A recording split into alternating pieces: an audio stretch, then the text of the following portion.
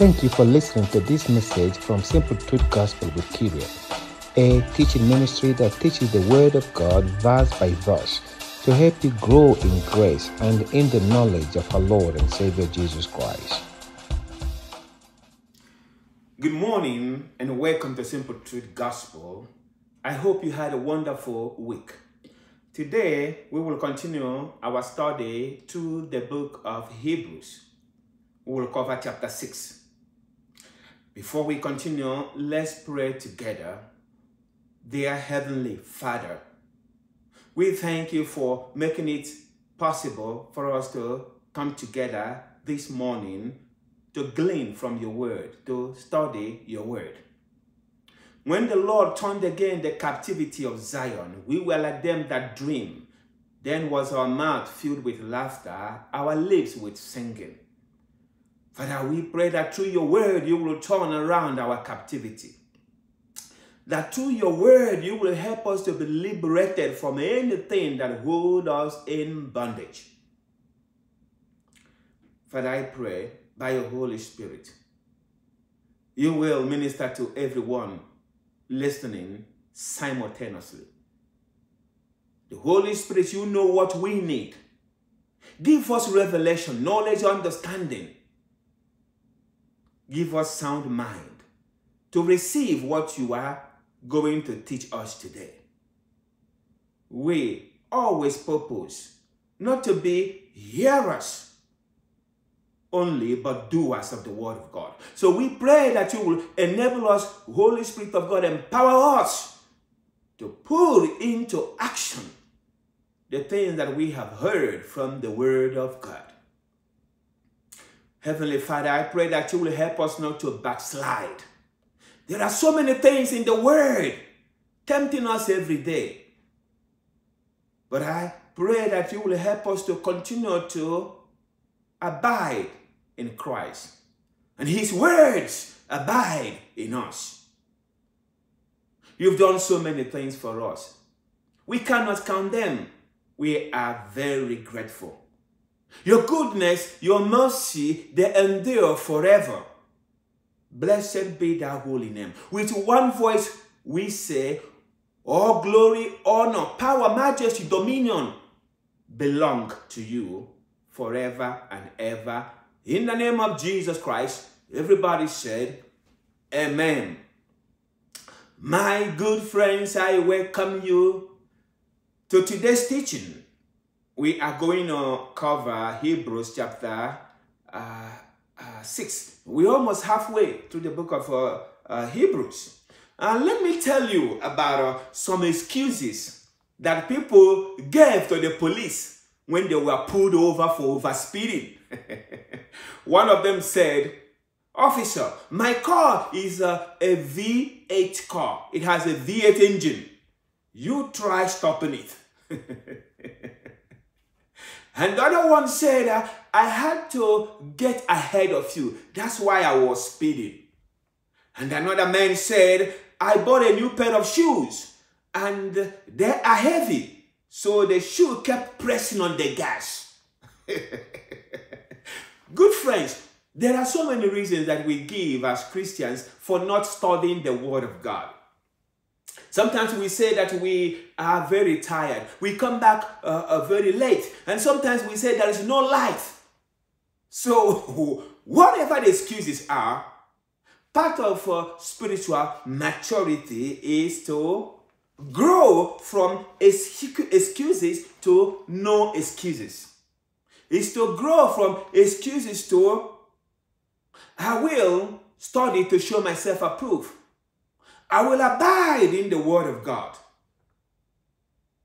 And as you do this, the word of God will dwell in you richly. Blessed be the name of the Lord Jesus Christ. We are going to go ahead and start, and I will read verse 1. Therefore, leaving the discussion of the elementary principles of Christ, let us go on to perfection, not laying again the foundation of repentance from dead works and of faith towards God, and of the doctrine of baptisms, of laying on of hands, of resurrection of the dead, and of eternal judgment. And this we will do if God permits. So you see the word here, therefore, and like I always say, anytime you see therefore, find out what is therefore. So this is a continuation of thoughts from last week when we started chapter 5.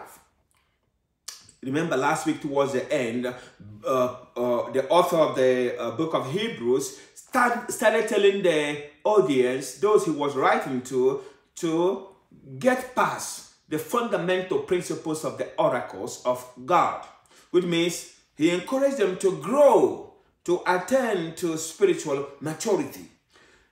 The Bible originally was not written in chapters and in verses, so they were written in scrolls. So the book of Hebrews would have been one scroll, all the way from the beginning to the end. It was about 1227 that Archbishop of Canterbury, Stephen Langton, divided the Bible in chapters and in verses for easy referencing. And it was not inspired. You can tell because sometimes you will see a thought will end abruptly, and then in a chapter, and then when you get to the next chapter, it will continue the same thought. So that's what is happening right here. He continues to talk about what he was saying from chapter 5. So he says, he's talking to them now, do not go back to Judaism. You have come to faith in Christ Jesus. Now I want you to get past the basics. And those basics, he told us what it is, the basics. He says, the laying on of hands. The believing that Jesus Christ is the Lord and Savior. Believing that he died. Believing that God raised him from the dead. Believing that he's coming back again to raise us. And also, he will judge the world. So, he wants us to get past this level of Christianity and put on our maturity shoes. This applies to every one of us. It's not only talking to the Jews. It's talking to every Christian. The only way that we can get past this elementary stage of Christianity is through the Word of God. We cannot pass it through human traditions and rituals. No, we cannot. We can only pass it through the revelation that the Holy Spirit of God will put in us. The opening of the Word of God to us. But we gotta first of all study. We gotta put our nose in the Word of God. And as we do, revelation upon revelations will come. The Holy Spirit will open the eyes of our understanding. And he will break the Word of God down to us. So, as Christians, we need to know the whole counsel of God. There are churches that are reluctant to teach the Old Testament. They will tell you that those things are past. But remember, you cannot understand the whole counsel of God if you don't learn from Genesis to Revelation. Because in that Old Testament is the New Testament concealed. Now, in the New Testament, we have the Old Testament revealed to us. Just like Paul speaking to the elders of Ephesus at Miletus, he said to them, I have not shone to declare unto you the whole counsel of God. The whole counsel of God. My good friends, the more we study the Word of God, the more we know the Word of God, the more we are enlightened, the more we grow in our faith, the more we are made strong through the Word of God, the more we can overcome trials and tribulations because we know what the Word of God says, the more we can be able to face the challenges that will come to our life Because as long as we are in this world, we are not prone, we are not immune from having trials and tribulations and challenges. They are part of our Christian work. So through the word of God, we are equipped every day. We are made stronger and stronger to be able to live a life of victory in the name of Jesus Christ by the power of the Holy Spirit of God. Blessed be the name of the Lord Jesus Christ. In verse 4, for it is impossible for those who were once enlightened and have tasted the heavenly gift, have become partakers of the Holy Spirit, and have tasted the good word of God and the powers of the age to come, if they fall away, to renew them again to repentance, since they crucify again for themselves the Son of God, and put him to an open shame. Remember that Paul was writing. You see, I keep saying Paul sometimes, so understand that when I say Paul is my own personal opinion, I believe that Paul wrote this letter. So if you hear me say Paul and you don't believe that, don't be offended. It's just a personal opinion. So Paul wrote this letter to Jews who came to faith in Christ Jesus. But because they were being persecuted, they started to drift back to Judaism, to the offering of animal sacrifice to cover their sins, to rituals and human traditions. Here, he tells them one of the consequences of drifting back, of rejecting Jesus Christ. And remember, all this while he's been talking to them and say, grow in your faith. You are just like a baby Christian. I want you to mature through the word of God. So now he will introduce one mature doctrine to them. And this is the doctrine of the sin unto death. You know, you've heard about sin unto death. We see this in 1 John chapter 5, verse 16. As a matter of fact, let me read it to you so it will refresh our memory. 1 John chapter 5, verse 16. If anyone sees his brother sinning a sin which does not lead to death, he will ask, and he will give him life for those who commit sin not leading to death. There is sin leading to death. I do not say that he should pray about it. So, what is sin unto death? In my book, the titled Embracing a New Beginning, I wrote about sin unto death in detail. So if you get hold of that book, you will have more information.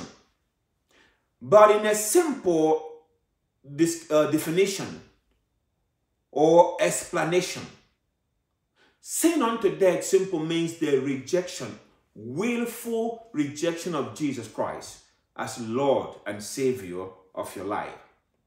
So, the sin unto death can only be committed by a believer.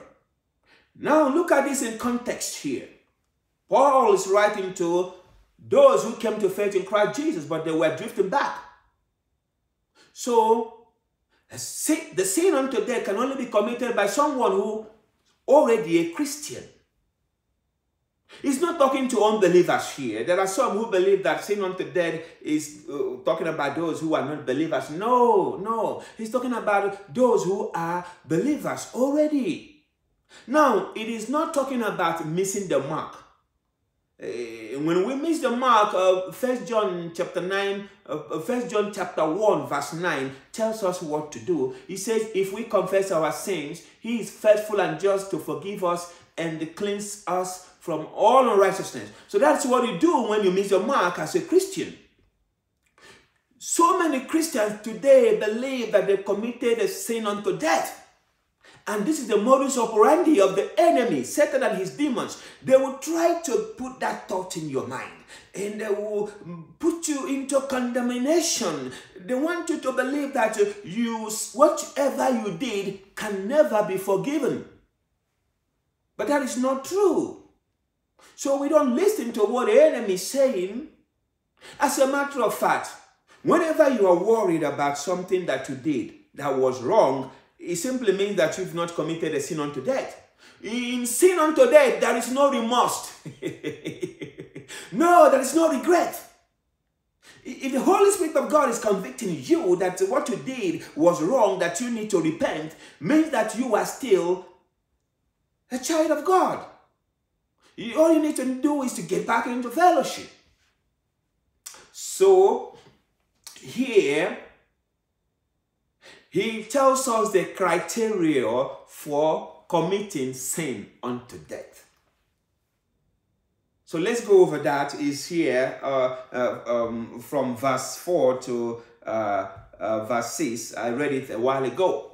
So, first of all, it has to be a deliberate act, a willful act.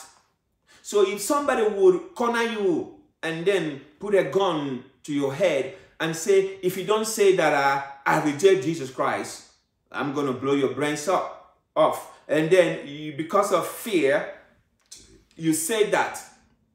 That doesn't mean that you committed a sin unto death. It was not a willful decision. Somebody forced you to say those words. That is number one. Number two, it has to be someone who is born again and tested the heavenly gift. So you see, tested the heavenly gift. Who is the heavenly gift? Jesus Christ. So they must be born again first. And number three, they must be filled with the Holy Spirit of God. Number four, they must know the Word of God. So which means they are enlightened. They know what, they're not baby Christians. They know what the Word of God says for real. Number five, they must operate in the gift of the Holy Ghost, which is what it says here, that tested the power of the age to come. That's the operating in the gift of the Holy Ghost. If anyone who meets this criteria here, all of a sudden they say, I don't want nothing to do with Jesus Christ anymore. It tells us there, we just read it. It says, you cannot pray them out. I do not say that he should pray about that. There's nothing you can do about it. The reason why you cannot pray them out is because the decision they made is a willful decision. It is the choice they made. Remember, God created you and I as free moral entities. We made the choice to receive Jesus Christ as our Lord and Savior. That's the only way you can be born again. Born again cannot be by force. It has to be that you made that choice to receive Jesus Christ as your Lord and your Savior. The same way you made the choice to receive Him as Lord and Savior, you can also make that choice to reject Him. We continue in verse 7. For the earth which drinks in the rain that often comes upon it, and bears herbs useful for those by whom it is cultivated, receives blessing from God. But if it bears thorns and briars, it is rejected and near to being cursed, whose end is to be burned. I want to show you something from what we just read now. You see, the Word of God brings blessing to us. If we hear the Word of God and we do what the Word of God says, we bear fruit. And these fruits that we bear benefits us and also people all around us. We are the epistle that the Word read. The people of the world, this is what they read. They will read our words and they will read our actions. Through our words and through our actions, we can bring people into the kingdom of God. In other hands, if we hear the Word of God and we don't put the Word of God in practice, Not only that it does not benefit us, but it will also hinder unbelievers from coming to faith in Christ Jesus. What is a summary of what we just read? Be that one that bear fruit. Fruit of righteousness, the fruit that will not only be beneficial to us, but also to the people around us. Blessed be the name of the Lord Jesus Christ. In verse 9, but beloved, we are confident of better things concerning you. Yes, things that accompany salvation. Though we speak in this manner, for God is not unjust to forget your work and labor of love, which you have shown towards his name, in that you have ministered to the saints and do minister. And we desire that each one of you show the same diligence to full assurance of hope until the end, that you do not become sluggish, but imitate those who through faith and patience inherit their promises. Blessed be the name of the Lord Jesus Christ. So here, after warning them from not to backslide, he brings in words of encouragement. He says, I know you will not backslide, but I trust God that you will continue to make spiritual progress. He continues to talk about now the rewards. The rewards that will come to those who advance the kingdom of God. Remember, the Bible tells us that we all will stand in the judgment seat of Christ, the bema seat, and everyone will be rewarded based on what they did in the body. So that is a reward that is coming to us, based on the way we advance the kingdom of God. That's what Paul is writing here now. He's reminding us about that reward, that it is coming. So, now we are talking about advancing the kingdom of God. Let us talk about ways that you can advance the kingdom of God. Number one, you want to be that one who fulfills the mandate that Jesus Christ gave to the church, when he said, go into the whole world, preach the gospel to every creature. Utilize every opportunity that you have to minister the gospel to someone around you, your colleagues at work, family members. Even though sometimes family members, they are the hardest people on earth to minister to. Are you hearing me? But keep on ministering to them. Use every opportunity. Do not say or give excuses for that one that you are about to minister to. Don't say, I don't like the way his face looks or her face looks. It looks like they're going to say no. No, my good friends, do not make that decision for them. You see, our own job, our own duty is to preach the gospel, spread the good news. Now, it is the Holy Spirit of God who will take what you say to them and convict them of the one sin, the sin of rejection of Jesus Christ. And then, through that conviction, some of them will be brought into the kingdom of God. You and I, we cannot save anybody. It is wrong for you to say, I saved that one. No, you couldn't and I cannot. Rather, a better way to say is, I led him or her to Christ. It is an opportunity. The Holy Spirit is the one who does the whole thing. No one can come to the Son except that is drawn to him. No one comes to the Father except that is drawn. So the only way that we can come to the Father is through the power of the Holy Ghost. He's the one who does the work, not us. Number two, you can advance the kingdom of God by sponsoring the ministry. You know, the gospel is free of charge, but it takes money to take it to the world. to be on the radio, on the television, to print Bibles and spiritual materials that will help people grow, it takes money. So you can advance the kingdom of God by finding out those ministries that are involved in spreading the gospel, the genuine ones. And then you can sponsor them financially. The Bible tells us that he that receives a prophet in the name of God shall receive the prophet's reward. So whatever reward they will receive, because they are the one that went and preached the gospel there, you will be a partaker of that reward because you are the one who sent them there, made it possible for them to go there through your financial assistance. That is another way we can advance the kingdom of God.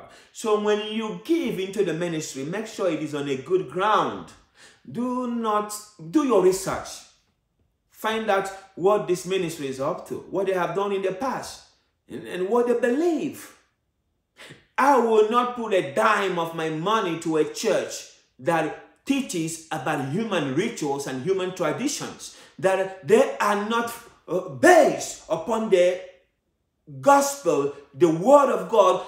I will not put my money in any church that Jesus Christ is not the center of it. I don't care what name they go by. No. So you gotta do your research, my good friends, before you sow, so that when you sow in a good ground, when the harvest comes, it will be abundance of harvest. Blessed be the name of our Lord Jesus Christ. Number 3 way that you can advance the kingdom of God is by your prayers.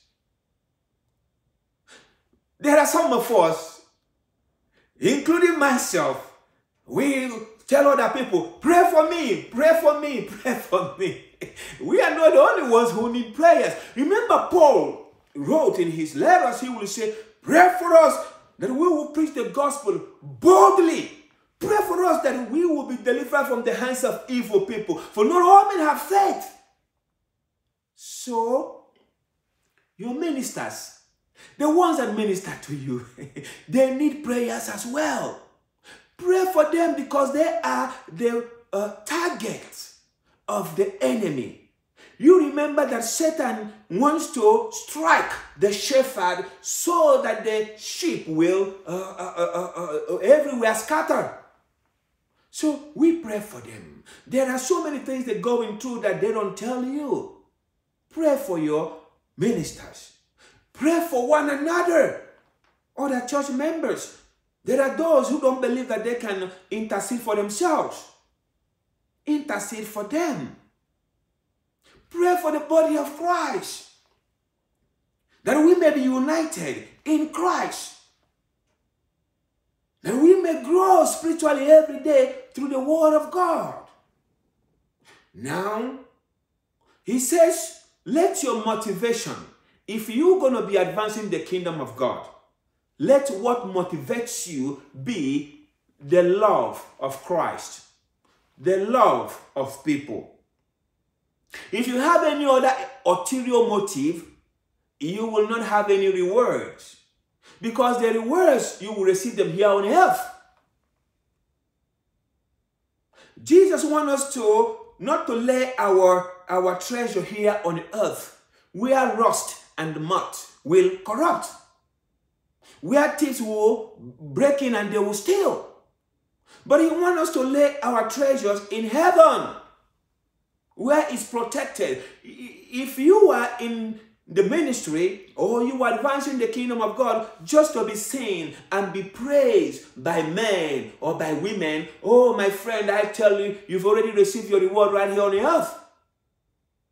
If you are in the ministry just to be popular, so that people will know who you are, change that mentality today. Let what motivates you be that you love Jesus Christ and you love the people God created.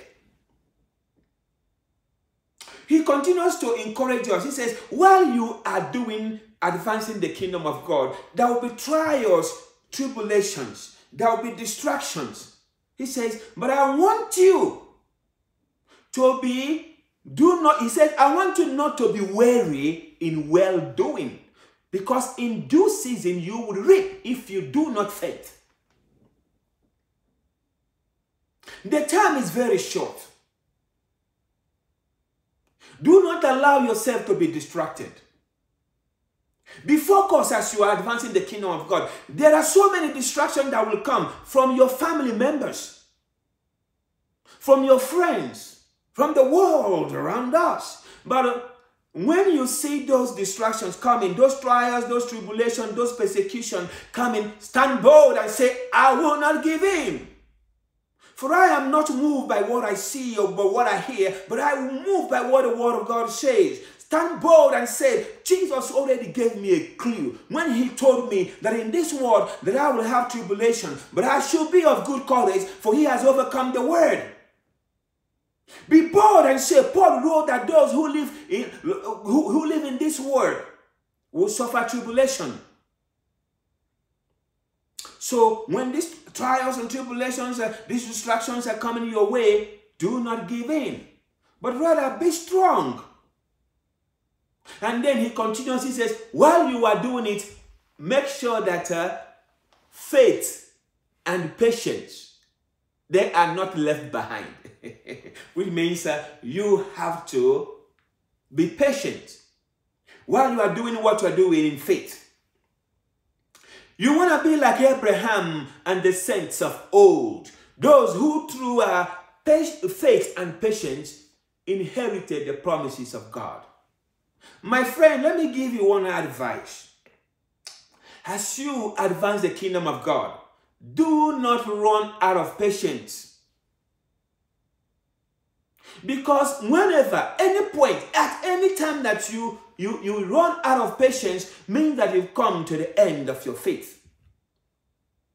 They go hand in hand.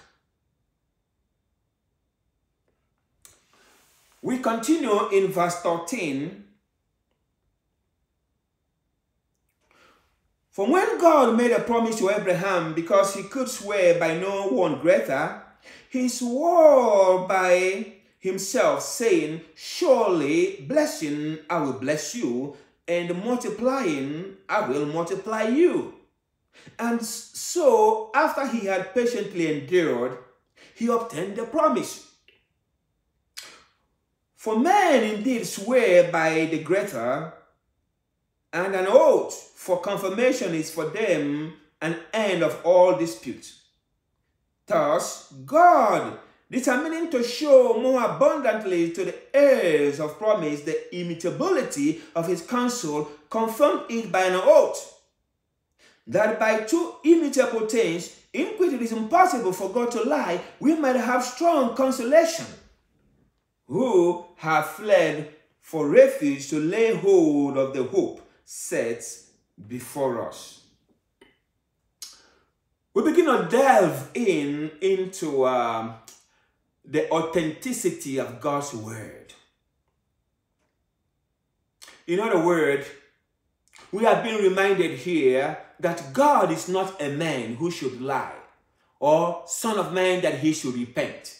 That whatever he says he will do it. It tells us here that God cannot lie. It is impossible for God to lie.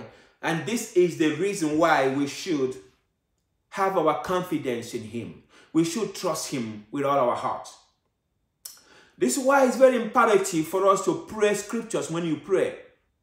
When you are about to pray, find out what the word of God says about what you are about to pray for. It is very important. Because God will always watch over his word to perform it. So it is important that we approach God in our prayer, what he says in his word. With what he says in his word. You know, take words with you and return unto him and say, take away iniquities. Receive us graciously that we may offer the calves of our lips. When we pray what God says in his word, this is according to his will now, we fulfill the scripture that says this is the confidence we have, that when we ask according to his will, he hears us. So that is what Paul is saying here. He's reminding us about the importance of God and his word. That God will always watch over his word to perform it, because forever his word is settled in heaven.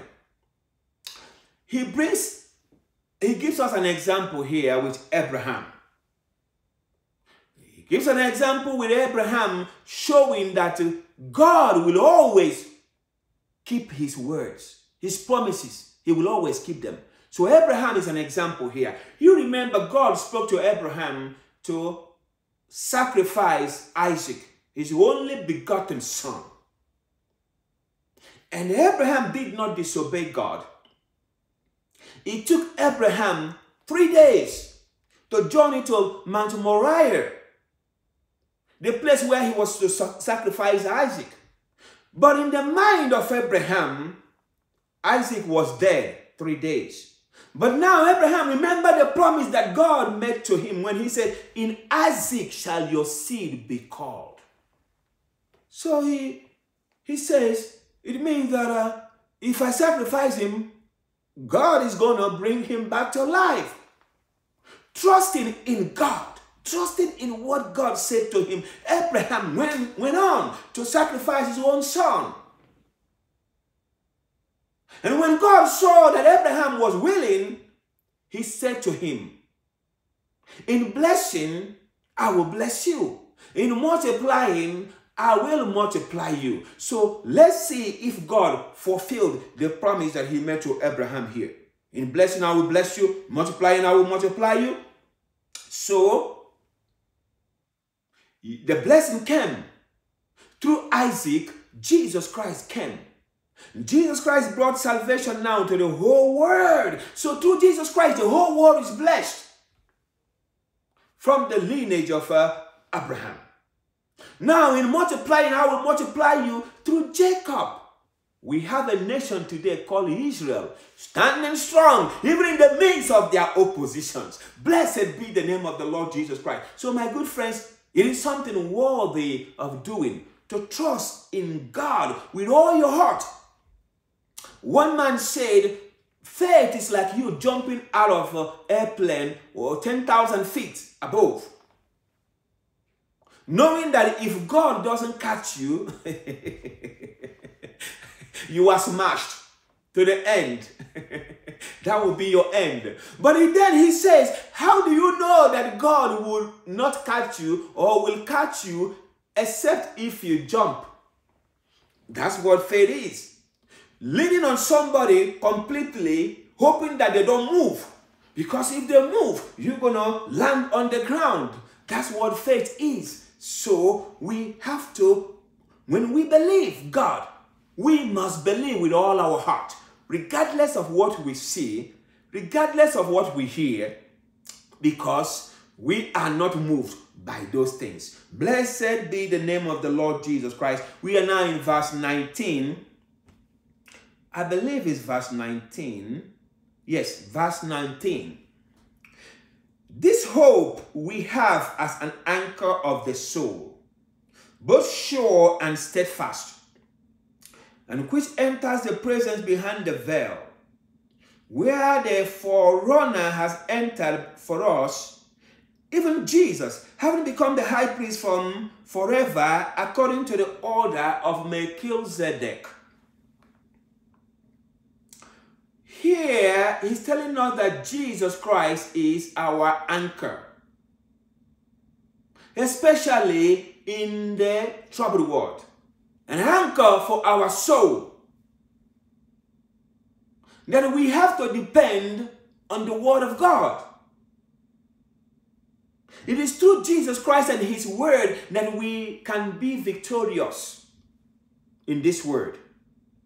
That we can live in this word as the light and the salt of the earth. It is through Jesus Christ and his word. So Jesus Christ now is our hope. Why is he our hope? Because he seated at the right hand of the Father as we speak right now, interceding for us. Through his death and through his resurrection, he has now opened a veil for us to come in. You see, where it was impossible in the Old Testament for anyone to come in, Jesus Christ opened that veil. and say, come on in now, the veil is open. In my name, come to the throne of the Father. My good friends, today we come to that throne of grace by faith. But there comes a day when we will come into that throne face to face. That day is coming. It could be today. It could be tomorrow. It could be next year. We don't know.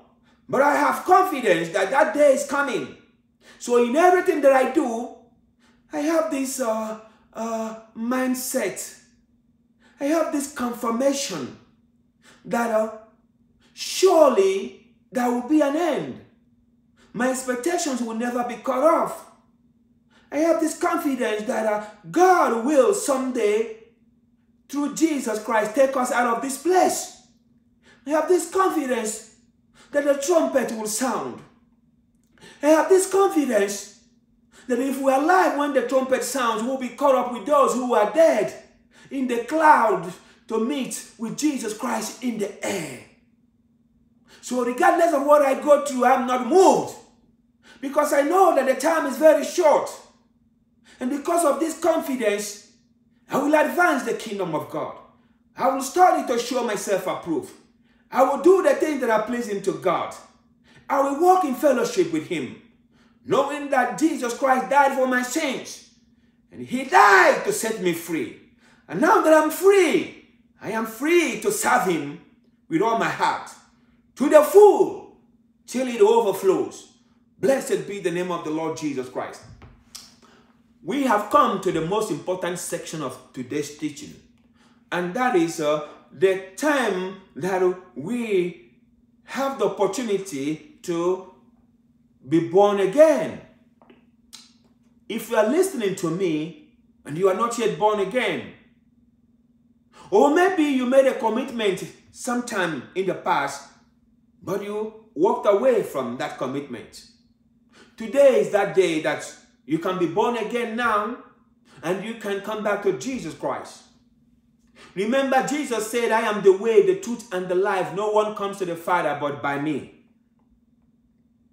But you are the one who's going to make the decision to be born again today. If you are not fully convinced within you that if you would die today, that you will spend eternity in heaven, it is important that you do something today. Don't let today pass you by. The time is very short. To be born again means that you turn your life to Jesus Christ. Let go your good works and your merits. Come as you are, and ask Him to be your Lord and your Savior, and have relationship with Him. I'm going to lead you now in a very short prayer. If you pray this prayer right now, you will secure an eternal place in heaven. Pray this prayer with me. Father, I come to you in the name of Jesus. I believe He's your Son. He died for my sins, and you raised Him from the dead on the third day. Dear Lord Jesus, I ask you, come into my life, be my Lord and my Savior. Now, by faith, I believe that I am born again. I'm a child of God. I believe that my name is now written in the Lamb's Book of Life. Heavenly Father, I give you all the glory for what you have done. Blessed be your holy name forever and ever.